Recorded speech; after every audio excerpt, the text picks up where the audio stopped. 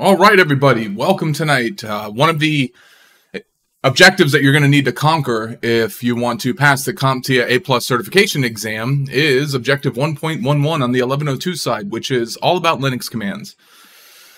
Now, I'm going to teach them tonight in the order that they show up in the objectives. It's not necessarily how I would teach them, but just so you could follow along more easily, we're going to go that route.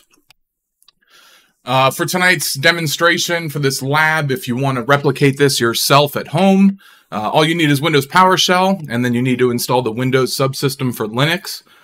In order to use WSL, you need to have Windows 10 build 19041 or higher. If you have Windows 11, you're set.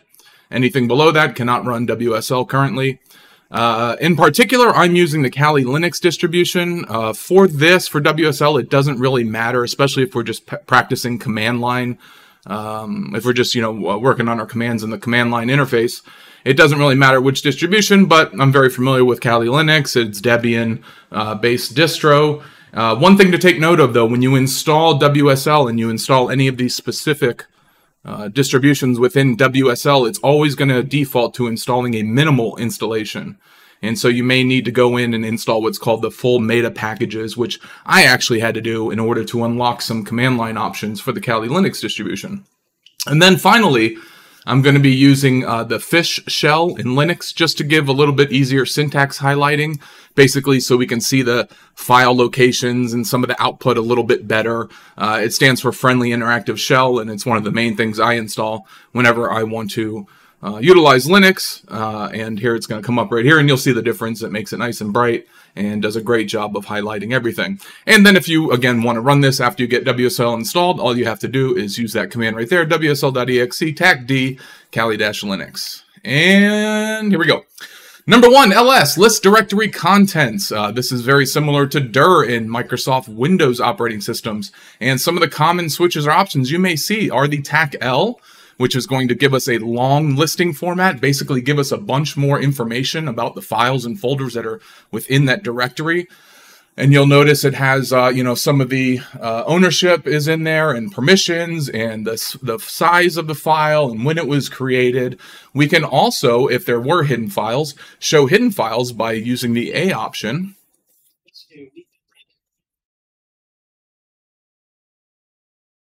And we can combine multiple of them together, for instance, using the long listing and to sort it by size. And so we can do the TAC-S. That is ls. PWD, print the current working directory. Sometimes you get lost. Sometimes you're working in a Linux distribution that doesn't have the actual working path listed in the command line itself. Sometimes you might be working within a shell and forget where you are. So PWD is very useful.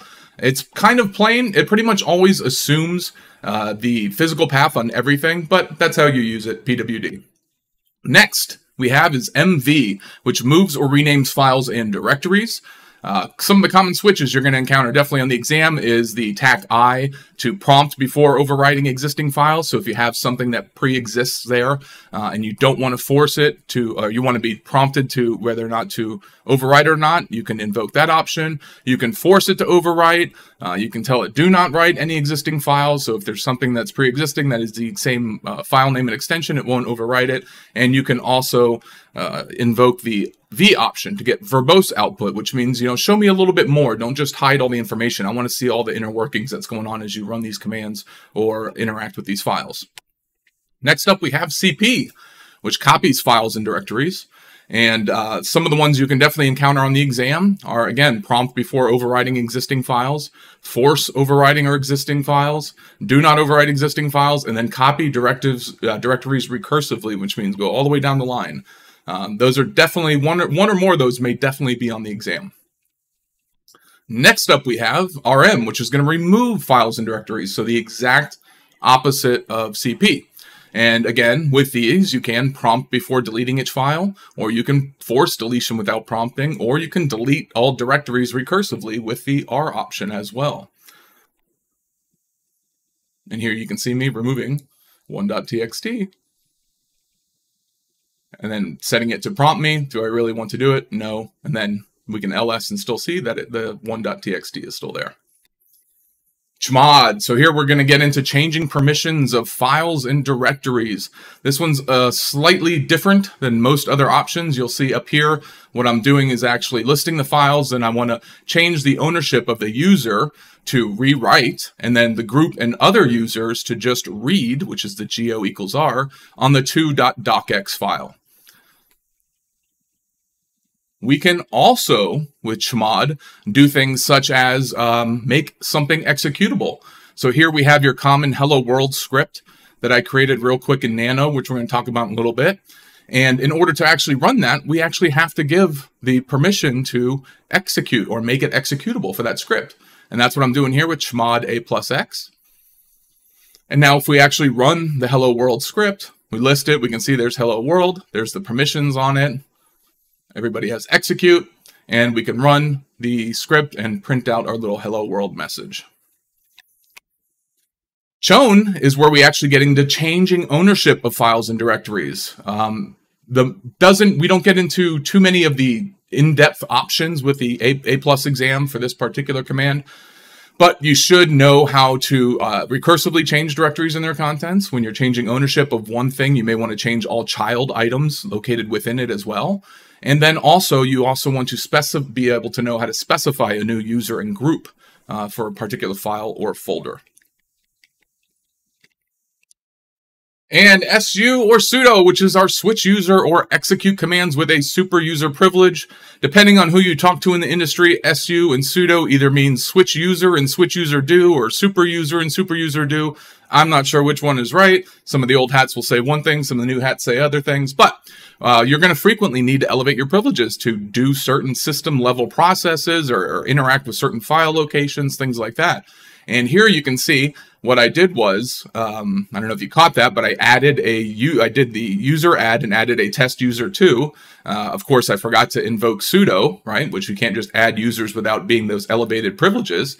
So it kicked it back and said, nope, you got to go ahead and invoke it with sudo, which is what I do here in a second.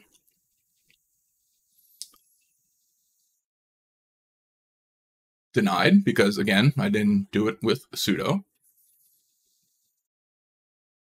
And now it's going to add that test user too, and I can verify that it's going to, or that it added it by catting out, which we're going to get into concatenate here in a minute too, my etc password file. And I can actually see there's my test user too that it just added to the group. apt-get. So there's quite a few package management utilities depending on which Linux distribution. Luckily, we only need to know two, apt, APT Advanced Package Tool, and the yum package manager for Red Hat Linux. But apt is really cool. But here you can see what I did was an apt-get update to actually update the all the source files. Linux uses this thing called rolling repos to kind of be able to ensure that there's stability and people are always able to access the latest, verified files and updates and everything. So what I did here was I forgot sudo at first. So then I went ahead and sudo, because this is system level, and I had it update from the repos. And now I'm having it go ahead and pull and install all those things that it found are updatable within my distribution right here by invoking the upgrade command. And this will take a minute or two. I actually left this in. If you look, this is a YouTube video because it got too big for a GIF to include in this. But I thought it was cool to include in because not many people have seen how quickly Linux can update all these packages in the back end. And keep in mind, this is not just software stuff. This is also underlying processes and services that are needed to run the actual operating system itself. And then, of course, all the dependencies that anything might need. So it does a lot right here. And if we give it just another few more seconds, it'll finish up.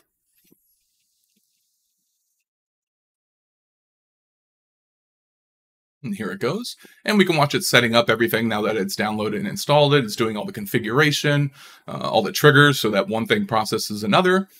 And cool. So we've done that. Another thing you can do with apt is actually install specific stuff. So if you remember a few weeks ago, we had the CTF AMA. One of the applications or one of the CTFs was CompTIA CTF. So here I wanted to install CompTIA with apt and then test it to make sure it works. And yeah, CompTIA works. CompTIA hello, and the cow says hello for me. So let's go ahead and remove that CompTIA. Verify that, yes, we want to remove it. And let's go ahead and make sure it actually is removed by trying to invoke it. And we'll see command not found. So very cool. We can do a lot of stuff. Here is the Yum package management utility. Unfortunately, I was a little bit lazy in this and I didn't get a chance to completely set up a Red Hat Linux distro to show you it, but a lot of the commands, a lot of the options are very similar in nature to the apt to the APT tool, and so they're listed down here: install, remove, update, check, update. And as you can see, the status screen for it is very similar as well. It goes out to the mirrors or the rolling repos. It grabs the latest and greatest. It checks if there's any dependencies that need to be installed before installing it. It installs a specific version. It tests it, verifies it, and then boom, all done. So Yum, very similar. A lot of the options are very similar as well. IP. So now we're getting into our connectivity stuff, right? How do we actually display some of our network information here? And IP is one of the first things that you need to know for the Linux side of the CompTIA A+ exam. And if we invoke the IPADDR commands, or IP address, we can see some basic information about the one interface that I have here virtually. And the actual Ethernet interface here with my IP. We can also get a route, so we can see what specifically interface my data is going out on. And we can also see the link status indicator of the physical nature of the port. Is that port physically up? What are all its settings? So cool stuff with IP. DF we can use to display disk space usage. And Word, it's not easily readable by humans, just so you know. What I did here was I went ahead and listed all the file systems on here. Now keep in mind this is WSL, so it is technically a virtualized file system. So it's going to look different. There's going to be a lot of mount points and a lot of temp stuff, temp file systems and all that. But if we invoke the T option here, we can see all the different file systems like ext4, which you should be familiar with, and then a bunch that you probably haven't heard because they're all temporary stuff. And we can also make it more human readable. So we can actually see the overall sizes, and it makes it a little bit easier for us humans, non-machines, to digest. So very cool stuff with the DF command. grep. grep actually stands for Global Regular Expression Print. And that probably isn't on the exam, but grep is a huge tool in Linux for searching for patterns in a file or outputs, logs, things like that. Here, what I did was I actually grepped for the word world in this 1.txt file. And you'll see it has a bunch of lines that say word world, word world. I don't know why I did that, just to make it slightly more confusing, I guess. But we can also go out with grep and I can have it show line numbers too. So if there were a bunch, if it was a 6,000 line, document or log or something, and it only found a few instances of that word or that phrase that you were searching for, having the line numbers, so you can know directly where to go to in that document is huge, right? So grep is a massive, massive time saver. We also have PS, which is going to display our running processes here on our system. You'll notice that by default, PS only notices that I'm running bash, fish, and the PS command, which are basically all user runs processes. But if I go ahead and show all processes, I can see some of the underlying stuff that is running the Kali Linux WSL distro. And if I invoke CompTIA A, I can see just the ones that I'm using right now, which are fish and PS. And then I can also show the full process information and the long full process information if you want to get into user IDs and things like that. One of the most useful tools that you're going to have is access to man. Man stands for manual. Every single command has a manual page. Like you'll notice I just did man IP and it brings me right into the manual page of it. Shows me how to format my command, how to use it. Gives me a bunch of examples of options and where they fit in my syntax. And then as I scroll down, it also shows me, hey, look, this is what it means. Not only are here the options you can do, but this is, a couple sentences on what it means, what you're going to actually be doing when you invoke these options. Really, really useful stuff. So man, every command has one. But maybe we're searching for the keyword IP. And we want to find all pages that have that. If we invoke that with the K option, it's going to pull up everything. Unfortunately, it also grabs zip stuff here, right? I should have invoked a more strict search. But it's going to grab everything that's a manual that has that word in it, which can be very useful if you're searching for usage of things across multiple, commands. And we can also find the location of our manual page for a specific command by using TAC W. And we can actually see that, hey, this is where it's stored on the system. So possibly we might have outdated manual pages and we might need to update the database cache for the man page. And that's one of the ways that you can tell. Top is going to display our system resource usage and processes utilizing these resources. So everything that's actually running, and keep in mind, it's running on WSL, so it's not going to recognize all those Windows processes. But here you can see all the stuff running as root that enables the underlying framework. And then we can also see the stuff invoked by the Kali user, which is my bash, my fish shell, and the current top process. We can also show processes for specific process IDs. So if I want to look at process ID 22 over here, which is running fish, I can just single that one out and I can see very specific information on that, how long it's been running at the time, CPU and memory usage, all that good stuff. And we can also show all individual threads if we wanted to thread it out instead of do it based on processes themselves. Find is very good. Find for finding locations and for finding files and directories, showing the locations of them. You can do finds by name or type. You can also do things like a wildcard search. Like here I did find asterisk.txt, so it's going to show me all txt files in there. You can do the same with the docx files. So find is very useful as well. Remember, only files and directories for find. Dig. Dig, highly useful tool if you are looking at a website online trying to find out some of the underlying information. Here, if I dig totalsem.com, I can get some information on the server that's hosting it, the IP, the last time it was updated, all sorts of things like that.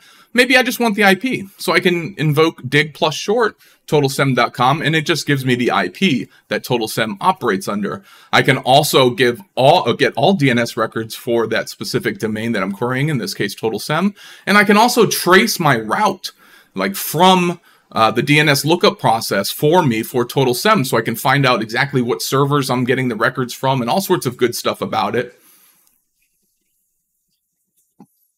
And here you can see where we're getting our name server responses back and some of our certificate information, and some of them failed. But lots of information on dig for a domain using dig. Cat or concatenate. Displays and concatenates the contents of a file. This is really good if you don't want to open up a file. For instance, I can do cat tac n to show number of lines in the output and go back to that one file that we had before. And here we go. We can see all the printed output, the screen printed output of that 1.txt, as well as all the numbers on it as well. And we can do things like combine other commands, like if it was a long jumble of text, I can issue the E option to actually put a $sign at the end of each line, so I know where everything officially ends. Very useful tool. And finally, we have Nano. Nano is a command line text editor. There are many of them out there. You get to choose which ones you want, which one you want to use, VI, Vim, Nano, all sorts of them. So I personally prefer Nano. Nano's real easy to use. Here I'm gonna create a file called file.txt by just invoking it in Nano. You can see it automatically pulls it up. I'm working within that file here. So I'm gonna go ahead and type a little something. Thank you for the memories. And you'll notice Nano has a bunch of options down here. They're all invoked with control and then that letter. So if I hit Control X to exit out, watch this. It's going to say save modified buffer. That's asking me, hey, do I want to save my changes to file.txt? Well, yes, I do. So let me go ahead and hit Y. And then it's going to say file name to write to file.txt, which matches. It's going to keep it the same. And I just hit enter. And now you can see that if I go in, there's my file.txt is in there now. And if we cat that out, we can see that file.txt has our message in it that we just put in Nano.